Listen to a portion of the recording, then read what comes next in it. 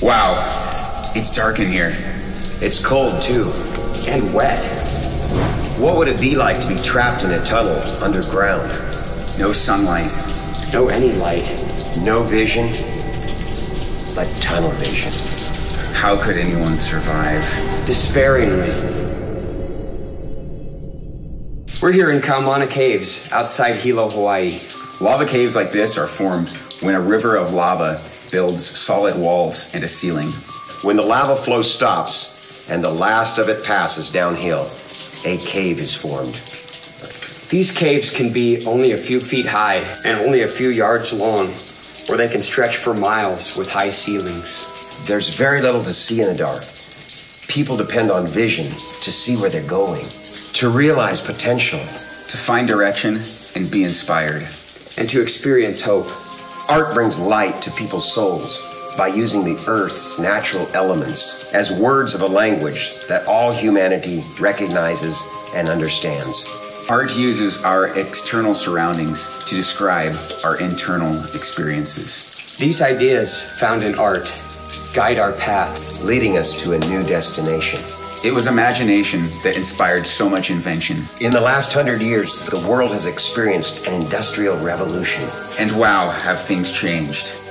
A young woman by the name of Joni was inspired by imagination. She believed, while enjoying the benefits of the revolution, we should pull back on the reins of invention. And consider not only what is being gained, but what is being lost. She was moved to write a song about these ideas. Joni used a simple concept to describe this beautiful migration. Imagining modern technology being transformed back into natural design. She and millions of other people shared in this vision. And dreamed of helping to define a new generation. Determined to question the values of this industrial revolution. And start a whole new revolution of its own. A revolution devoted to peace and compassion. Our new and ever-evolving society is wonderful, but maybe we should also consider the science of our souls and the care of the planet. Simply living in harmony with nature. Joni asked us to take a journey back to a more organic life. Declaring we must get back to the garden.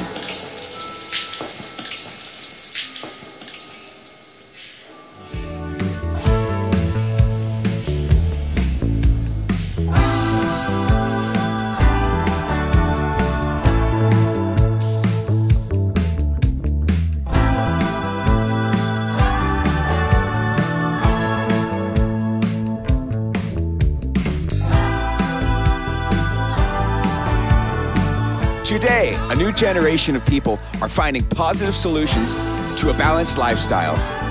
One that accommodates both the needs of mankind and the needs of our planet.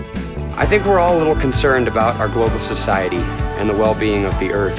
Come join us as we celebrate in this incredible song about getting back to the garden. Let's do it!